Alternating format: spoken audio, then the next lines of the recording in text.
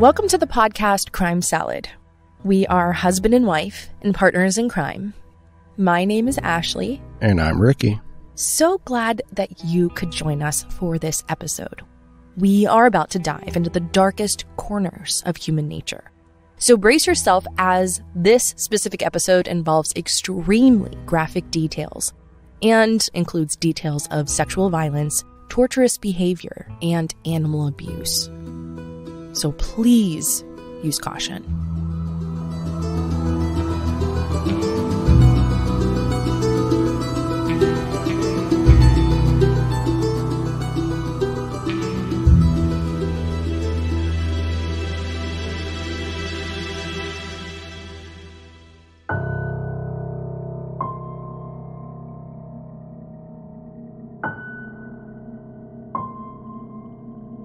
The eccentric next-door neighbor who keeps to himself appears to be an ordinary guy who volunteers his time as a neighborhood watcher, knowing that your safety is in good hands. But you soon discover that this guy you always thought was just a bit strange turned out to be a serial killer with intentions that would lie in the darkest of desires. What entices someone to seek out the darkest evil in the most heinous ways? This is the story of the serial killer, whom some people refer to as the Butcher of Kansas City, an evil individual who would target the weak, bring them into his house, and do what he wanted with them. Victims went to hell at the hands of Robert Berdella.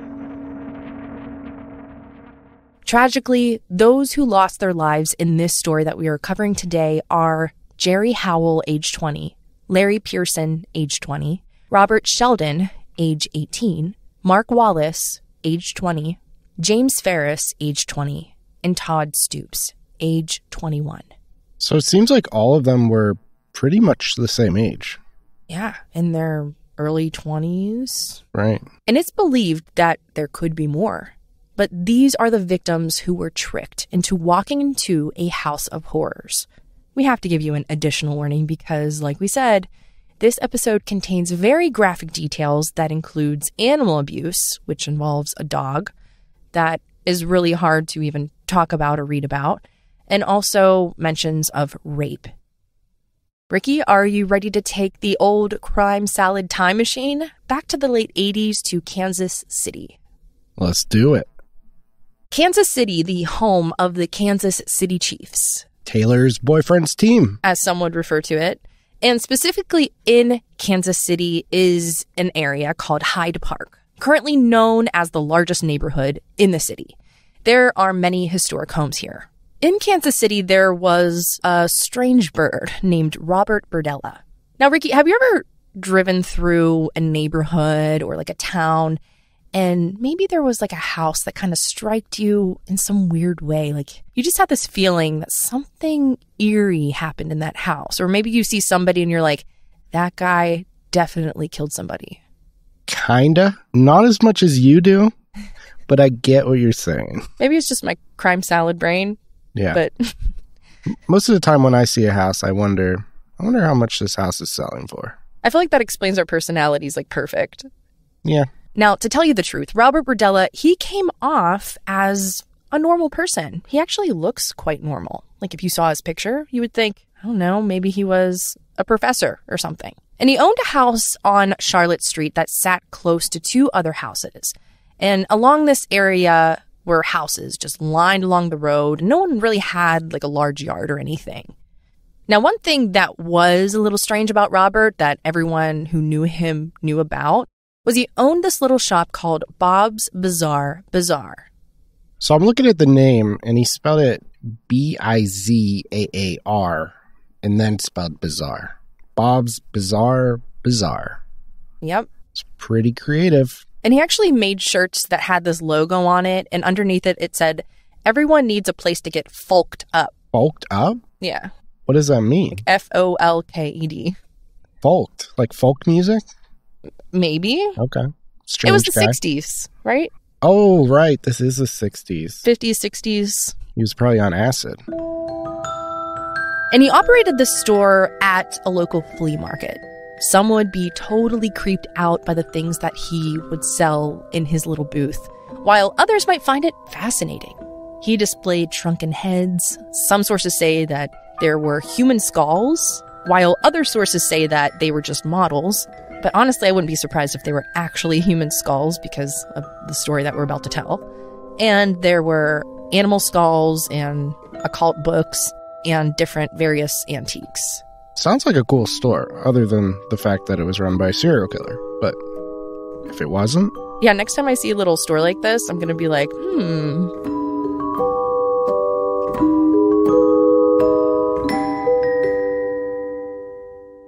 Also, not to get too off topic here, but wasn't there something in the news recently where they found like a human skull at Goodwill? Oh, yeah. They found a human skull in one of the donation bins at a Goodwill.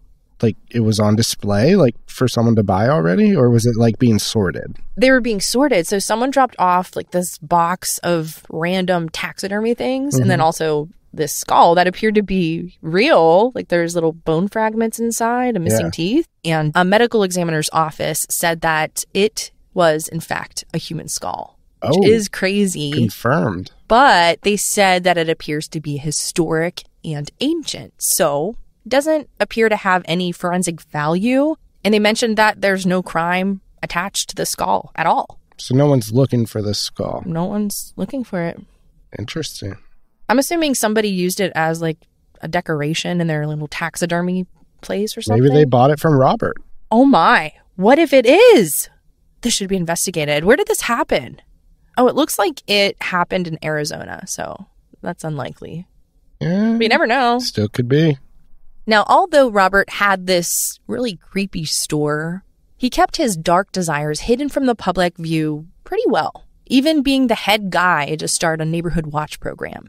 In a neighborhood watch program, they're all about working with other neighbors to keep their neighborhood safe and reduce crime. Narc. But it's a pretty good shield if you're, a serial killer. Hidden in plain sight. The chicken guy in Breaking Bad. Yeah, exactly. So needless to say, Robert was a well-respected man. He was even a father figure to younger men, mostly in their 20s, who were struggling in living on the streets. Most of the time, these young men were living in motels or cars, actively living off the money that they would make from sex work. Robert presented himself as the kind man that could make a difference in their lives and get them onto the right path. But everything changed when a naked man named Chris Bryson jumped out of his 2-story window from his house wearing only a dog collar. Okay, that's gotta turn some heads. Like, that's gotta gain some attention. It definitely did.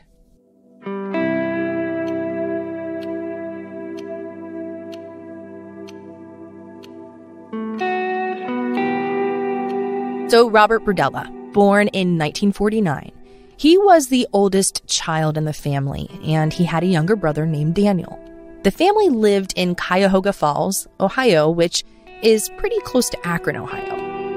It's pretty close to us. Why is all this crazy stuff happen near us? Ohio's a weird state. It is. Now, from a young age, Robert was diagnosed with high blood pressure, and he also was nearsighted, and he had to wear those very thick type glasses at age 5.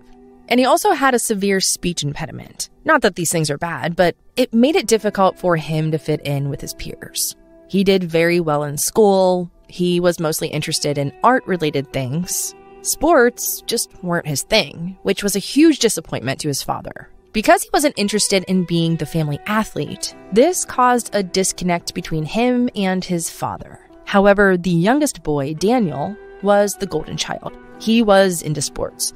So his father focused more on him and favored him more. And later, Robert would explain that this was the wedge that separated him from having a close relationship with his father and really his entire family. And there was another thing. You see, this was years ago, in the 50s and 60s, when the traditional way of living was the norm. And around this time, he reached puberty when he realized that he was gay. And as you can imagine, in the 50s and 60s, this would be frowned upon.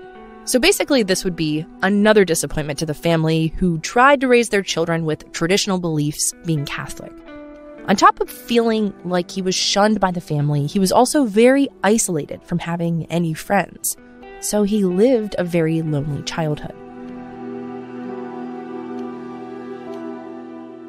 And not to support Robert, because he did some really messed up stuff later on, but looking at his childhood alone, any kid who is rejected by everyone in their life, family, friends, from school, and teachers, for years, how would that not mess you up? It would definitely make you feel like the black sheep. Like, horrible, horrible feeling. Yeah, like you're an ultimate failure. Right. Which would be hard for any kid growing up. Mm-hmm. And as he grew older, it badly affected him. He started to build this tough outer shell, repelling all the constant rejection over the years. In his teens, he became more aggressive and rude and took it out on mainly women. And his rudeness became part of who he was. So this brings to mind another serial killer. This kind of reminds me of Jeffrey Dahmer because I believe he felt a lot of rejection, but specifically from his parents. Yeah, strangely, there are a lot of similarities between these two serial killers. I mean, other than the whole cannibal thing, right? Right. Now, Robert, he spent his personal time doing little hobbies like coin collecting and stamp collecting. And like we said, he had an interest in art-related things. He was interested in writing, and he had different pen pals from all over the world. He even had pen pals in Vietnam and Burma. They would exchange interesting things like photographs of historical things, and that's how he got into the worldly oddities. Now, there were a few big adjustments that happened around the time when Robert was 17. On December 25th, 1965, Christmas Day, Robert's father died of a sudden heart attack as they were visiting family. Although Robert didn't have this close relationship with his father, it was still hard to live with the fact that his father died. The father died at the age of 39, so this was very unexpected. Wow, that's young. And Robert, he took this very hard. But what upset him even more was that his mom remarried very soon after his death. Robert didn't take that very well. He saw this as betrayal towards his father, so he basically lost respect for his mother and other women. He became dismissive and would intentionally talk down on other women like they were worthless. And this is around the same time when he started to collect antiques and various artifacts. Perhaps he was inspired by his pen pals that he wrote, or maybe he was inspired by this film called The Collector that was currently playing in theaters at the time.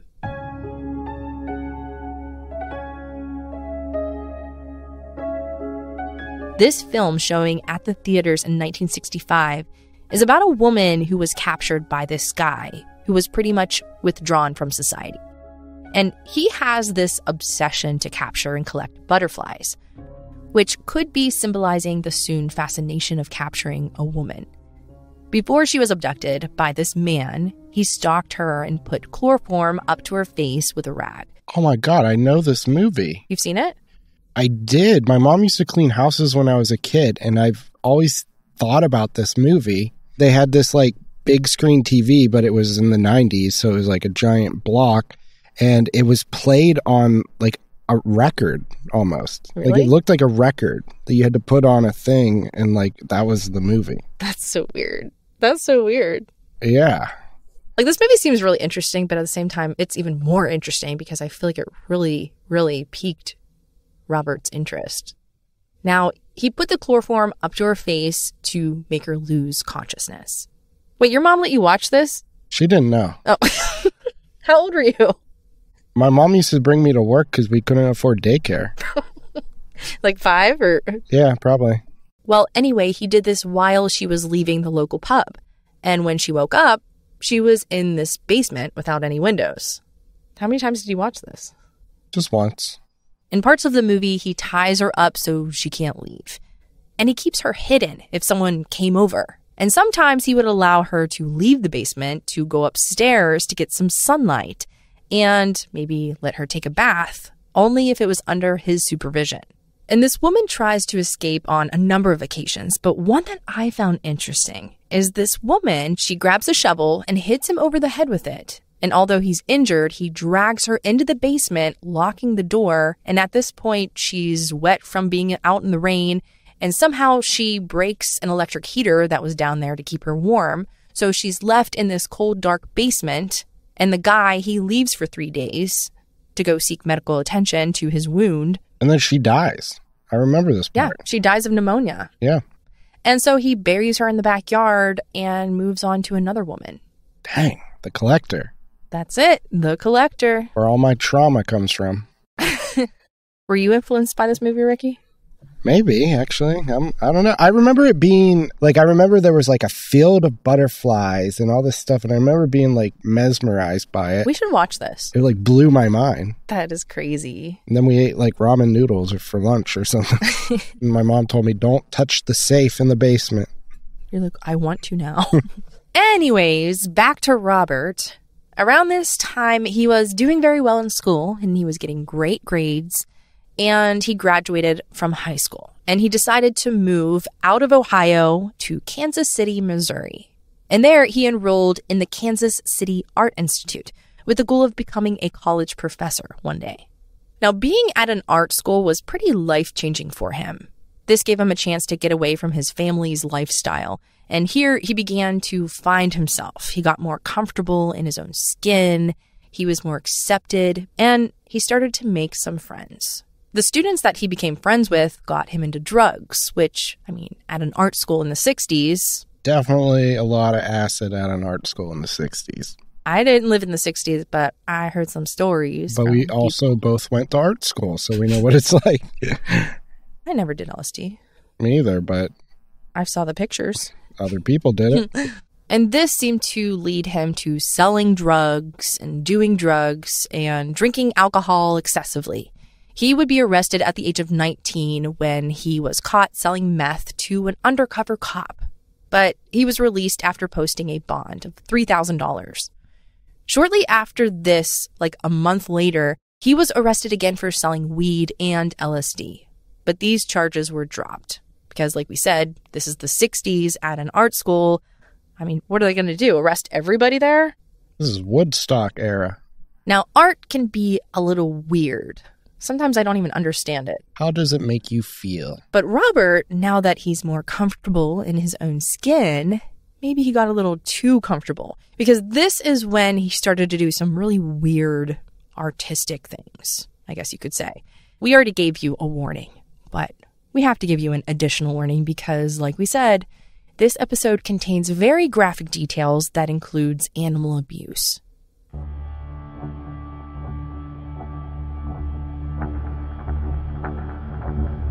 For these school projects, he would bring in a number of animals and would torture them.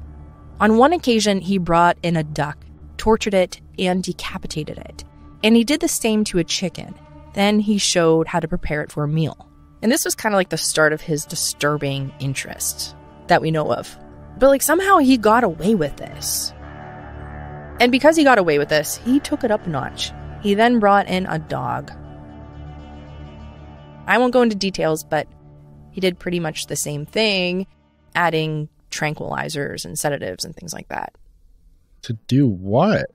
He really explained that this was art. He couldn't take up painting? Okay, it sounds like he got away with the chicken and the duck, but there is no way they would have let him do this to a dog. Someone had to have stopped him. You think that they would just, this is it, what are you doing, in the middle of it? But he pretty much did everything that he did to the duck. To the dog? Yeah. Oh, it's awful. After this was said and done, Robert, he was not liking the criticism that he started to get from the school. They kind of confronted him, hey, you can't do this anymore. This is a little bit, disturbing. This is cruel. So he withdrew himself. So no more school. It didn't work out. And he focused his time on working at fancy restaurants, working his way up to a senior chef level at several fancy restaurants, and helping establish a training program for young chefs. What did he put on his resume? I recently... Duck preparer. Duck preparer. And like we mentioned, he had this hobby of collecting antiques and strange little things. So that's when he established his little flea market booth called Bob's Bizarre Bazaar. So it was around this time that he started that shop. This was the new Robert in the 60s and going into the 70s. But around this time, he also started to give people in need a place to stay because he was a really good guy. He, wanted to help the community. He wanted to help these young men who were living in the streets as sex workers who had no place to live, and he wanted to put them on the right path. Yeah, I don't buy that. Well, a lot of people did. And, I think he kind of got away with this because he positioned himself as a really good person. He would explain to these young men in the streets that it's extremely dangerous out here. You could just be picked up by anybody and get killed. Yeah. This is dangerous for you. You shouldn't be doing this. Get in my car and come home with me. So he would give these young men a place to stay. Seemingly really caring guy, but he would get irritated with them if they wouldn't do better for themselves, which would make sense if you are trying to help someone, but he did it in a way that would bring them down. Like, you're nothing without me. You couldn't live without me. Wow. Really, degrading. So did he actually help anybody? He actually did at first. He made some good friends where, they would come over, show up at his doorstep and be like, hey, can I have a place to stay? At the beginning, nothing bad was really happening that we know of. Right. So it turned into something. Yeah. Everyone knew Robert as this guy. Neighbors would describe him as a father figure to these young men. He was the neighborhood watcher. He was, helping all these people. He was just a really, really good guy all around. He really built this facade. For now.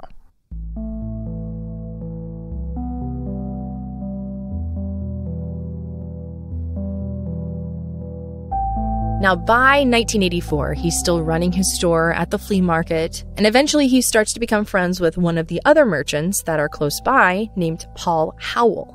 And somehow Robert starts to get to know his son, Jerry Howell. And it's said that Jerry and his friends would poke fun at Robert for being gay and helping male prostitutes by giving them a place to stay. Now, Jerry, he was a sex worker, and he kind of saw through what Robert was trying to do. But Robert stuck with what others saw him as, this father figure. And he showed initiative by taking Jerry under his wing to help him off the streets and get him on the right track. And Paul, the father of Jerry, respected this. He was a good guy, helping out his son, mentoring him. Hopefully Jerry will get off the streets one day. So being that he got his respect, Robert one day agreed to drive Jerry out of town to a dance competition. But after leaving for this competition, no one saw Jerry since. And the last person who saw Jerry was Robert.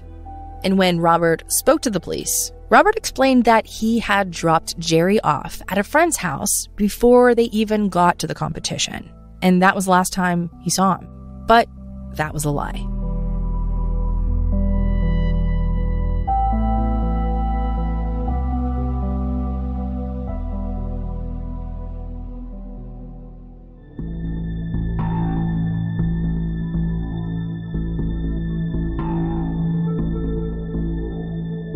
What really happened was Robert picked up Jerry and started feeding him alcohol and drugs until he lost consciousness. And Jerry never made it to that dance competition. Instead, he was unwillingly taken to Robert's house, the House of Horrors, and he gave Jerry even more drugs, injecting him with a tranquilizer, which made him completely unconscious. Now, what he does next is so incredibly disturbing, so extra warning here if you'd like to fast forward a few seconds. He continued to do this, injecting him with more drugs, over a period of 28 hours while he was gagged and restrained to a bed. He tortured, sodomized, and violated him with different things. And it's like he was doing these things as a weird kind of experiment, because he kept a log of everything that he did, that he gave him, and how Jerry would react to certain things. And when Jerry would gain consciousness back, he wasn't able to move his body. He pleaded to be let go and questioned why was he being treated this way. But in Robert's sick mind, he was enjoying this feeling of torturing this young man, and he would silence him by giving him more drugs and sedate him. But he did this over a 28-hour period, just totally disgusting and evil.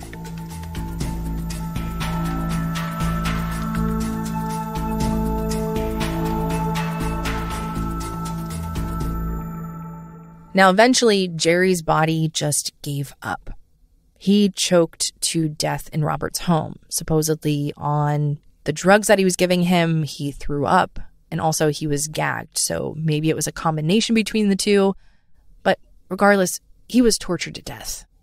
And this was only the beginning. This was Robert's first victim, supposedly. Human victim. True. Now, Robert, he had this dead guy in his house, and he had to get rid of the body. So he dragged Jerry's body down into the basement, hung him upside down. And while he was doing all these things, he was taking pictures with his Polaroid camera. So he took a picture of this. And he made cuts, allowing the blood to drain out of the body into a cooking pot. And once the body was dry, the following day, he dismembered the body into pieces using a chainsaw and various knives, and wrapped his remains in newspaper, putting them into a garbage bag, and placing that bag into a bigger garbage bag. And he placed it in his trash can that was taken the next day. And while the garbage was being taken, he was watching out his window to make sure that the bag wouldn't rip or that there weren't any suspicions surrounding this weird, heavy garbage bag that was in the garbage can. And the green light went on. Everything went smoothly for him. He said those houses were so close, like no one heard the chainsaw or like any of the noises that were coming from his basement. That's a really good question. He was actually worried about this, and he was also worried if the neighbors would hear his victims scream, so that's why he kept silencing them with tranquilizers and different sedatives. So this was basically confirmation that he can continue with this same evil plan and continue to never get caught. Yeah, it's definitely an ego boost for him, getting away with it. Now, these sick acts went on for 3 years, victim after victim, that he called play toys. He didn't see these young men that he would bring into his home as people, but more as an object or a toy. I find it so odd that a serial killer like this goes under the radar for so long, and we are fooled by how normal they are and how harmless they are. But I mean, 3 long years of him doing these things. Yeah, it'd be hard to keep up that disguise, I'd think. Yeah, for sure. So Jerry's dad knew that Robert took him to that dance competition or whatever. So he was the last person to see him. Was he ever suspicious that his son was now missing? Oh yeah, he had his suspicions. He knew that Robert had met up with these younger sex workers, and Paul told the police that. Paul kept pushing for the police to check in on this Robert guy because he was the last person to see his son, and it just didn't seem right. It just didn't seem right, yeah. But the police were not convinced. They made the assumption that he had run away. Plus, we all know that sex workers back in the 80s weren't really given much protection by the police. But Paul kept insisting that the police speak with Robert and bring him in for questioning, so they eventually did. And the police bringing him in for questioning wasn't because they had suspicion. It was only because Paul kept nagging them to bring him in. So basically, they already made up their minds at this point. They were just checking a box. Yeah, they were checking a box on a paper. They weren't going to put a magnifying glass up to him or kind of, see if maybe he would slip up with something. We did our due diligence. He's good. Exactly. They didn't go out and do a full interrogation. So in reality, they have this guy who definitely did it, who caused Jerry's disappearance, the one who endlessly tortured him, raped him, cut him up, threw him out in the trash. But they waved Robert on, and the case was put on hold on a shelf as a missing persons case. To me, this is irritating because Paul, the father, he knows his son, and he knew Robert way more than the police. So if he had this suspicion, why wouldn't they look into that a little bit more, Yeah. I mean, I think it's the times. It has to do with the fact that he was a sex worker. And they just swept it under the rug. And if they would have looked into him further, there wouldn't be more deaths. Like, there wouldn't be these, like, 5 other people who, same thing happened to them. Yeah. I mean, this gave him the green light. Like, he was like, I can do this again. And that's exactly what happened.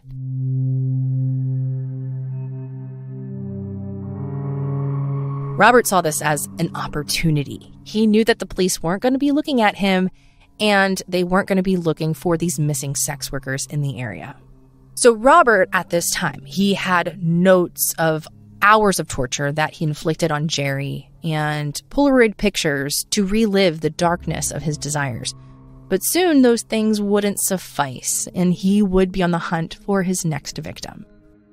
So Robert, he would put on this facade, the caring father figure, giving anyone who talked to him or saw him in public the feeling of safety and security that would, without a doubt, allow his victim to be in a fully vulnerable state where going in for attack would be effortless, really. His new victim was Robert Sheldon. We will call him by his last name to sort out the confusion. And Sheldon, at the time, saw Robert as a helpful guy. He actually stayed with him on previous occasions and had no problems. Robert called him up one day, inviting him over to chillax. Maybe having a drink, smoking a little. It seemed like a nice gesture. There were a number of times that Sheldon would just show up at his doorstep, asking for a place to stay to crash for the night. And Robert seemed like the type of guy who always left his door open, so to speak. And so Sheldon was happy to come over. They took it easy for 2 days, Robert making sure Sheldon felt at home. They both drank, did some drugs. And Robert said, relax, I just want to take some pictures. Pretty much. But by the 3rd day, Robert felt ready to initiate his attack. He mixed up a heavy amount of sedatives in a syringe and offered it to him. And the young 18-year-old Robert Sheldon accepted. I mean, he had no reason not to trust him. But why did he wait so long to actually attack him? Well, according to Robert, during his testimony, he wasn't actually attracted to him. But he took his anger out on Sheldon, and he even took things a step further by putting little needles under his fingertips to keep him from moving or trying to leave, and wanted to do more sadistic things. So he decided to blind him with drain cleaner. Oh my. And he did this while he was awake. But Robert, he was worried that a neighbor would hear someone screaming in agony, so he sedated him again, and the torture and sexual assault continued for 3 days. 3 days, wow. And some sources say that he also used caulk, the stuff that you would seal a tub or a window with, and he filled his ears with it.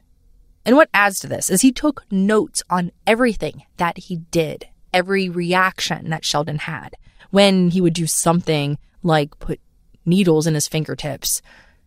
Like he was some kind of test subject. It was like one giant experiment. Yeah, and he would take pictures with his Polaroid camera like some little sick... Like Jeffrey Dahmer. Yeah, this was pretty close to that. Now, 5 days after Sheldon was taken captive, Robert was alerted to a handyman who was doing some work around the house, on the outside of his house. Now, Robert, he had 2 options. He could either sedate Sheldon and, he can go to sleep and continue with his nasty, torturous acts. But he actually decided to do the second option. He decided to eliminate him entirely. He suffocated him by tying a plastic bag over his head. And this could have been a chance for Sheldon to get free, but Robert was sure for that to not happen. And he did this while the handyman was at Robert's house, and he didn't suspect a thing. Once this handyman left the house, Robert drained his blood in the same way that he did to his first victim. Then he dismembered him, packaged up his body parts in newspapers, and got rid of any evidence in the trash. So he literally used the same method as the first killing. Yeah, because it worked. It's his blueprint at this point. In a sick desire to keep something of Sheldon's as a trophy, he kept Sheldon's head and he buried it in the backyard. He continued to do these torturous things to all of his victims, reportedly 6 young men in total. But it is possible that there were more. And he injected different things like bleach and drain cleaner into different parts of their bodies. such as the throat, in an attempt to quiet their screams, and in their eyes just to see their reaction. And he would write these things down in his stupid notes. He even shocked his victims for extended periods of time with high voltage and would rape them violently to the point where they would require immediate medical attention. According to Robert's notes, another victim, Walter James Ferris, had experienced the same things as the other victims. And according to Robert's disturbing notes, 7,700 volts of electricity was used to shock him on different parts of his body, including his genitals. And he did this for 2 days before he died from the ongoing abuse. And also in his notes, he would do this electric shock with this much voltage on their eyes. What these young men had to go through at the hands of this sadistic monster was absolute torture to the point where they would die. Now, there was one victim, Larry Pearson, who was 20 years old, and for some reason, he was held the longest compared to the other victims. So what made him different that he kept them longer? Well, he would later tell police that Larry Pearson was the most cooperative. But I mean, what else can you do when you're being constantly drugged, you're tied down, and you can't move? Right. Now, because he was cooperative, he let him go upstairs in the bedroom from the basement where he normally kept him, and he continued to do these horrible things. This was all due to his good behavior, but that was about the extent of Robert's nice gestures. He had broken both of his hands so that he couldn't attempt to escape, as he did to some of his other victims, while being violently raped 3 to 4 times per day. So he was sexually abused and tortured the longest period of time compared to any of his victims, a total of 6 weeks. He actually bailed Larry out of jail and offered him a place to stay. And once he got him trapped inside his house, for 6 long weeks he endured Robert's abuse, just like he had done with his other victims. It's believed that Larry was trying to play the game, which to Robert was noted as cooperative. In his only attempt to fight back, while Larry was forced to go down on Robert, he bit down so deeply and so hard in an attempt to bite it off. His penis? Yes. Whoa. And this is the first time that any victim got to seek revenge on Robert, which is like a celebration moment. Yeah, for sure. So Robert left Larry tied down in this house with ropes, and he went to the hospital. Imagine explaining that to the doctor. Now, once he got patched up, he came back to the house and he murdered Larry. Now, Larry would be his last and final victim because the last young man he had captured would fortunately escape, putting an end to Robert's disgusting and vulgar evil obsession. It was around Easter, April of 1988, when a man desperately jumped out of Robert's second-story window with nothing on but a dog collar, making an escape from the house of horrors. This young man named Christopher Bryson was captured in March of 1988. In an interview, Christopher explains that he wasn't really a sex worker, but more of a drug addict. So in exchange for sexual acts with Robert, he was hoping to get his hands on some drugs. Robert didn't look like a threat, but he didn't know him, but at the same time, he felt safe around him. Now, Robert, he tried to appear casual by giving him a beer to drink in the car as they drove toward Robert Berdella's torture house. And when they arrived at Robert's house, he greets Christopher in and guides him upstairs to his bedroom. And while Christopher is at the top of the stairs, Robert hits him in the back of the head with a heavy metal object, knocking him out. And he continued to torture him while keeping him restrained for 3 days. Now, Christopher reasoned that being on Robert's good side and becoming more of a friend to him would be a good idea. Robert kept his victims tied with rope at all times, mostly having their arms above their head. But Robert had let his guard down as Christopher persuaded him to let his hands be tied in front of him. And Robert agreed, because they built this trust between them. Christopher was still bound, but he knew he had to get out because Robert admitted that he had murdered others. It was only a matter of time before he was murdered. Christopher found a small pack of matches in Robert's bedroom, and he hid them beneath the bed. When Robert left the room, Christopher was able to light a match to burn the rope. And the quickest way out was the 2-story high bedroom window, so he jumped, escaping the hours of torture and soon murder, and a nearby neighbor called 911. Now imagine a man in desperate need for help who is naked, wearing only a dog collar, jumping out of your neighbor's window.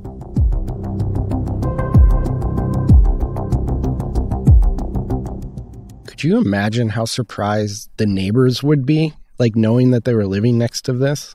Yeah, like you would have so many questions. What on earth is going on? And then to find out later what has been going on inside this house for, 3 years? Yeah.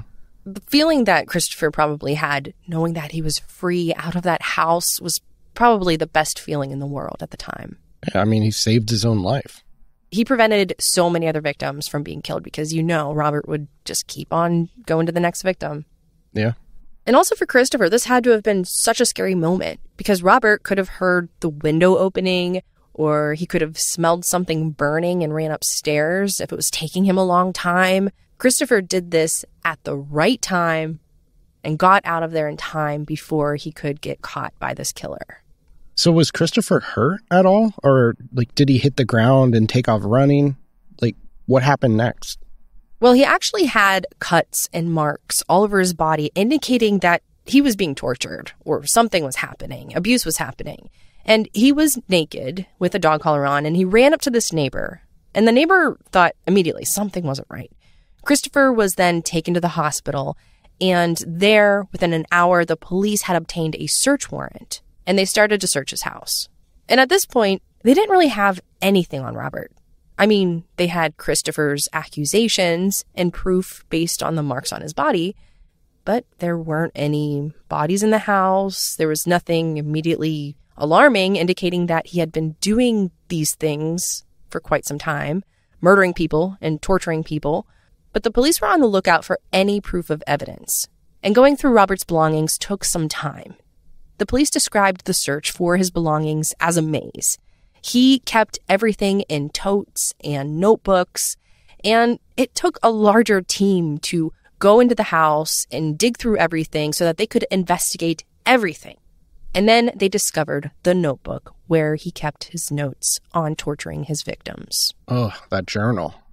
Now, you would think that this would be enough evidence because, as previously stated, he wrote everything down. But he would later tell police that he was actually writing some disturbing fiction book. And along with finding these strange, dark notes, he had other notebooks around the house. His store with the collections were strange, and he owned strange books. Perhaps he was just an odd bird. Now, when the media obtained this information, they ran with it, writing articles in which Robert was portrayed as a satanic occultist who sold body parts at his flea market stall. The media was going crazy over this, and Robert was becoming irritated, not defensively, as if he were innocent. He simply desired that everyone know the truth. It all came down to Robert wanting control over his own story, because for years he had complete control over his victims. Now he refuses to speak to the media, but drives all the details to the police and does the same in court. I bet you everybody wanted to go to his store now. But at the same time, I feel like police would have blocked it off. Well, I mean, he probably wasn't there to run it either, so. No.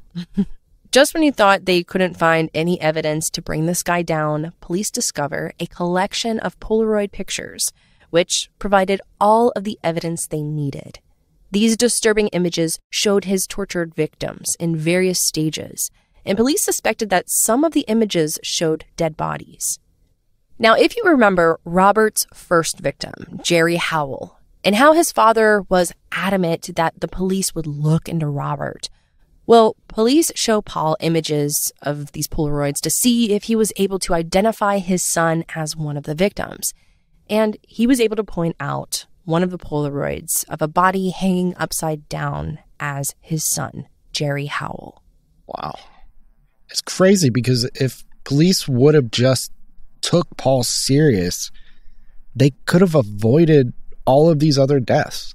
I mean, it's like a woulda, coulda, shoulda type situation, but potentially it all could have stopped there. I bet Paul was super pissed about this. Oh, yeah. He's furious, I bet. Now, Robert had taken over 200 Polaroid pictures, and in these photographs were 20 different men in different stages of torture. Now, going back to this Dahmer comparison that we kept doing, these Polaroids. Very similar, isn't it? And didn't they use those in the Dahmer case too, like in the trial? Yeah. It's crazy. It's like the same type of person.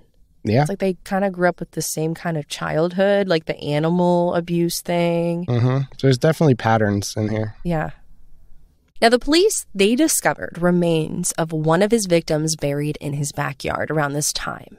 And using dental records, they were able to confirm the remains belonging to Robert Sheldon. Now, Robert eventually agreed to a plea bargain to avoid the death penalty.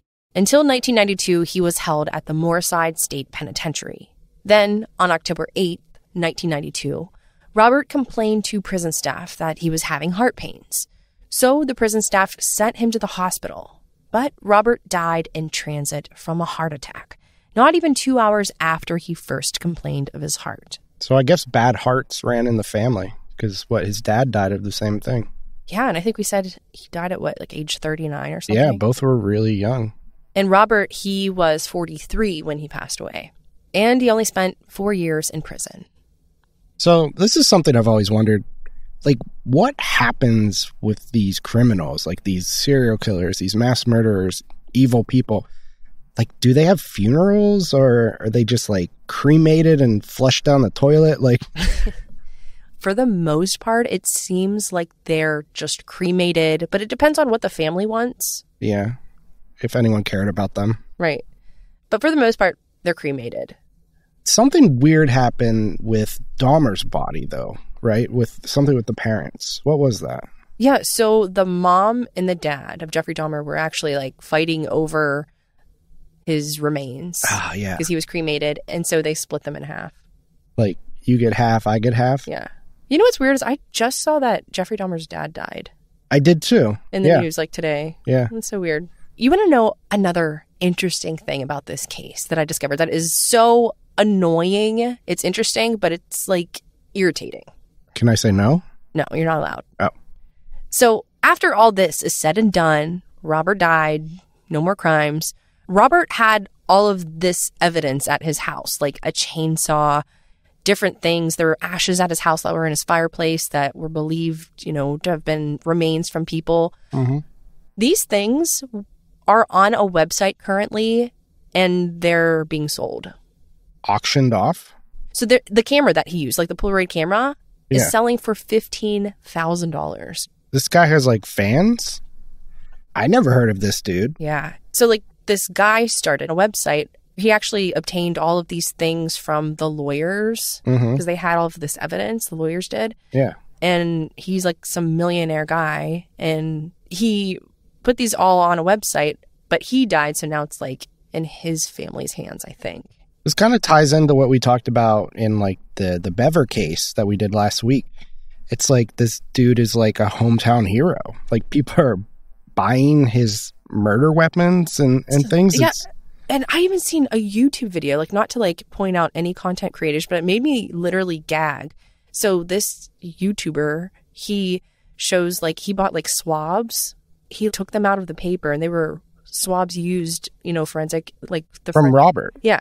And when he took them out, he's like, oh my God, those smell so bad. And he like put them back. And it's like, ugh. This is just wrong. Like, how is this even allowed? Yeah. It's just so heinous and disrespectful to all of the families and the victims, because these victims went through so much pain. Like, wow. I mean, these were all young men too, like 19, 20, 21. Who were on the streets, who were just trying to do the best that they could. Right. Like they had so much life to live. Like it was all stolen from them. And that's the story of the Kansas City butcher, which is disgusting and probably ruined everyone's day. Yeah. Didn't you have a nightmare over this? I actually did. I had a couple nightmares. I don't think I'll ever write another story like this again. Now, I know that I need to leave on a good note because, I feel like I need to go to church after this episode. I saw you looking at churches earlier today.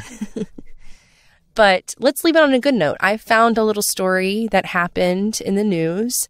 Allegedly, there is a serial wedding crasher who was arrested at a wedding. She is 57 years old, and she is accused of stealing money and wedding cards. So she's in it for the money. Like, I assume she was like just trying to have a good time. Yeah. Trying to meet people. Meet a man. No, she was one of those ladies that would like, hang out by the card box, drinking some champagne. Wow. I thought she was like Will Ferrell in Wedding Crashers. You know what's so weird about that? Like, anytime I've been to a wedding, I always feel so uncomfortable being close to the card box. Like, I feel like it's the area you don't go unless you're like dropping the card off. Like where you drop off the money? Yeah. Or the card with money? But somehow this lady got away with it, and she crashed weddings in 3 different states. And she just so happened to be arrested at a wedding in Mississippi on September 30th, 2023. Arrested? Did she try the Uncle Ned's kids? I'm Uncle Ned's kid. So I don't know where she is now, but supposedly the police arrested her. Her name is Sandra Lynn Henson, and she ruined people's weddings, and they're probably looking in their card box and going, what the heck? Where's all my wedding money? Do you think she made it into like the wedding video or some of the pictures? Oh my gosh. That's crazy. Yeah. I love it. You know what's funny is I used to be a wedding photographer, and I would be taking pictures of people. They give you a list too, don't you? Some people did. They're like, definitely, I don't want any pictures of her. Okay. And I'm like, okay. Yeah. I remember that. Well, this was a rough episode. Yeah. Pretty rough. It was interesting, but definitely the bad part of the salad. Like the rotten part where you're like, ooh, I should have threw this bag of salad out a day ago. You didn't have enough ranch dressing, so now you're just eating soggy leaves. Yeah, that kind. Until next time. Until next time.